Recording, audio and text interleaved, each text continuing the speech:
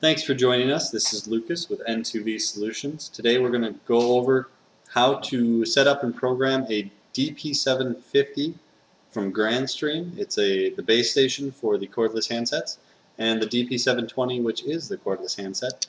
They pair very easily and quickly, and the setup is a snap. So first of all, you get a book that looks like this.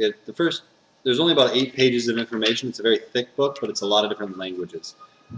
It just takes a couple pages that go through how to turn on and set up the 750 and get the IP address off it. It explains it all very, very quickly and simply.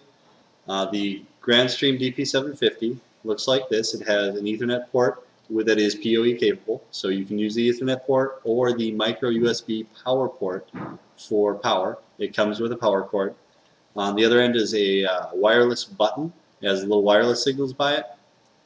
If you are first setting up your DP750, the wireless icons will blink and let you know that you can pair right off the bat. If that wireless light stops blinking, you press and hold this button for 7 seconds and it'll start blinking again, and you can pair any handset with it. So without the blinking wireless, handsets will not pair. So keep that in mind. I've already got one of these set up and turned on, so we're not going to go over that. It's very lightweight, comes with mounting brackets on the back if you want to screw it to the wall or anything like that.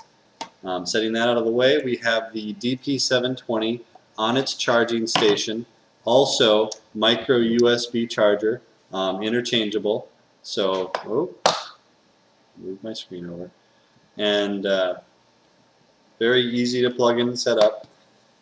On the phone itself, boots up very quickly. You can press the circle key as your kind of like your enter key for everything. So you can press the soft key buttons to select things, or you can just press the circle key. So I press the circle key and go to the settings, and the very top option says registration right at the top. You click on that and you select register, deregister, or select base. We're going to choose register, which is the top option again.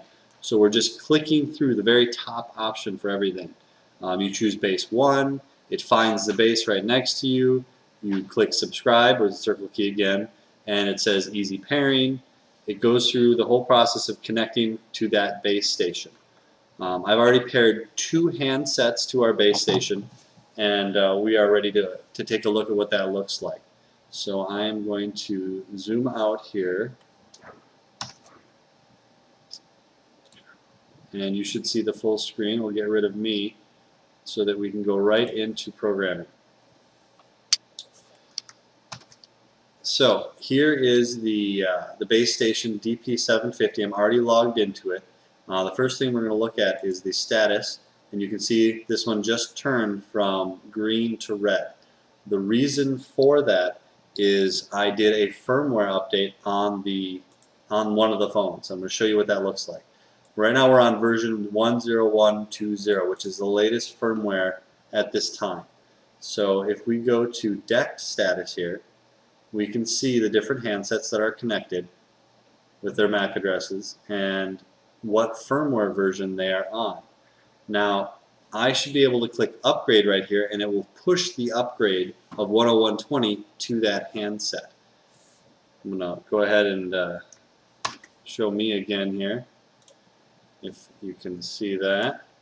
On the handset, you can also press the circle key and go to settings and press up arrow. It'll take you to the very bottom options. One of them says firmware upgrade. I select that, and it immediately checks for a firmware upgrade and starts downloading it right on the screen. I put it back on the charger so it doesn't lose its charge while we're doing this. On here, if we refresh the screen,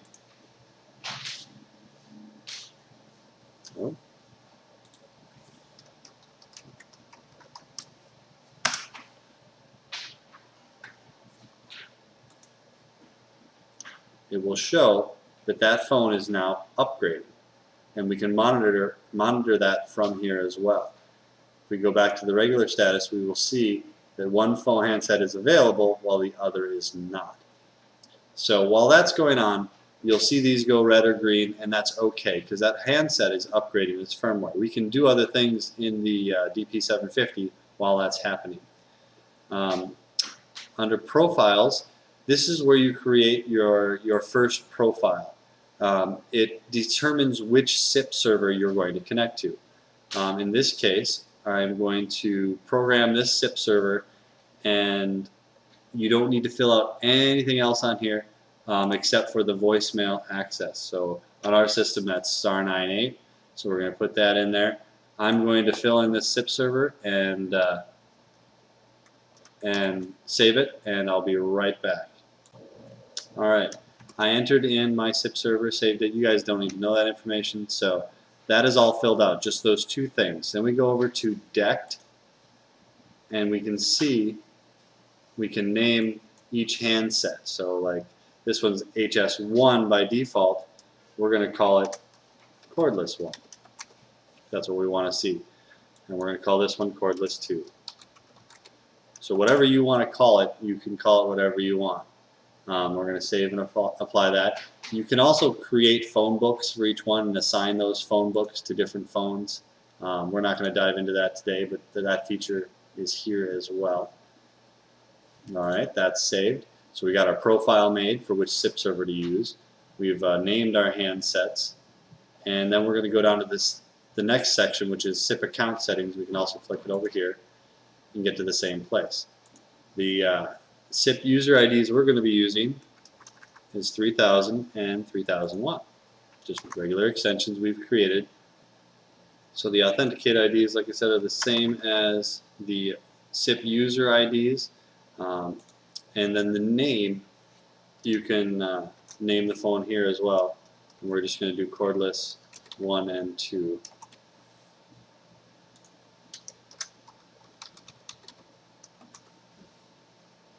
Now, here is where you choose that profile you created. This is the SIP server that this extension is going to connect to. And then the handset mode is which handset you want it to go to. And those profiles are active. So I'm going to go grab the SIP passwords for these and put them in place and save it and apply it. And then I'll be right back. You guys shouldn't notice a thing. Alright, passwords are in, but I chose the wrong extensions. We're actually doing 1000 and 1001. Correct that here.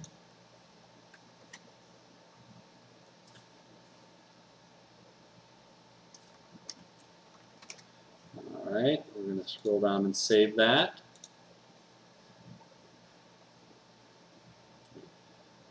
Now once that's saved, this is the part that some people will forget, the handset line settings. It's the next section down. You have to assign the which phone is going to use which account as its primary extension. It's possible to assign them both the same, so when they call out, they both see the same thing. But this has to be assigned. I think I have to do that a little bit later yet. So, all the network settings can be programmed on these things. Under maintenance, you can type in where you want your phone to grab its firmware updates. That's all in there as well. But that's about as hard as it gets. That's it. Let's see what our phones look like here under status. They are connected. They are registered. And you can see one's still showing up as red. Let's look why. We're going to look at Dect status here. It is still upgrading. So it's at 99%. I'm going to go ahead and pause the video again, and we're going to wait for this to finish up, and then we're going to do a couple test calls just to make sure it's working. And we're back, and I brought up the camera again so that you could see the two phones we have here. You can see here now they're both green. They both show as they're up to date on the firmware. If we look at the account status, they both went green here. It shows account 1 is assigned to handset 1, and account 2 is assigned to handset 2. And if we go back now to that handset line settings, we can tell handset 1 to use account 1000 as its default line, and account handset 2 to use 1001 as its default line. We're going to save and apply that.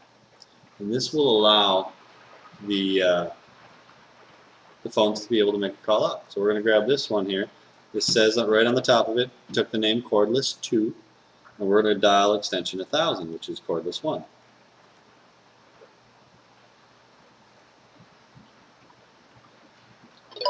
And there it goes. Test and test. I can hear two-way audio. We are good to go. So in the same way, I could do the same with the other one, 1001. Call over to 1002. Oh, yep. Sorry, I meant 1001 calling 1000. You know what I meant.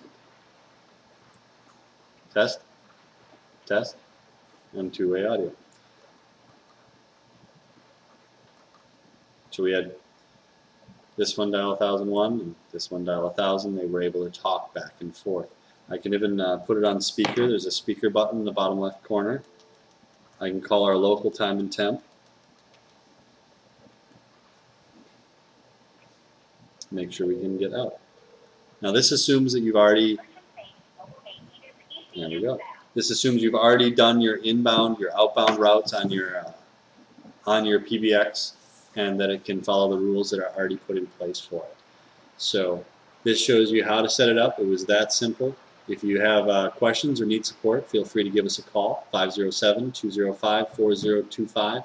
That information will be below in our information section. You can call us, you can email us, you can check us out on the web and talk to us there any way you want. Feel free to subscribe if you like what you saw. We're going to start doing videos like this on a regular basis. So if you have any requests of a video you'd like to see, how do I do this?